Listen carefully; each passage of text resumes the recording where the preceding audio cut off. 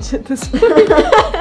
So Spring Show is basically like a big show with one theme, and we have MCs that kind of carry that storyline, and then we do dances according to the overall theme throughout the show. We start by having just a meeting and organizing everything and picking the theme, picking who's gonna choreograph what dances, what music we're gonna do, stuff like that. And then we announce it to the rest of the team. And then as soon as we announce it, we start choreographing and teaching dances. That process typically takes like from February to April.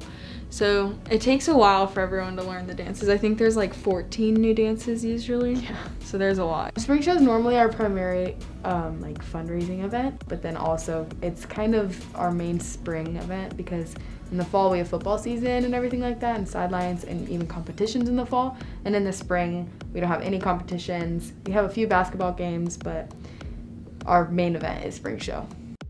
It's the only thing that's like completely focused around us. It's not like us filling in a time, like a halftime or like a timeout during a football game. It's like, it is completely about dance and like the show that goes around it. Yeah. And I think Blue Valley North Spring Show especially is like really unique because a lot of the other Blue Valley schools have a show, but it's more like a recital instead of an actual like, event. It's not really a show, whereas we have the MCs and there's sometimes even a plot line and stuff like that. It's really entertaining to come watch. We also get to feature the junior and senior boys, so check that out.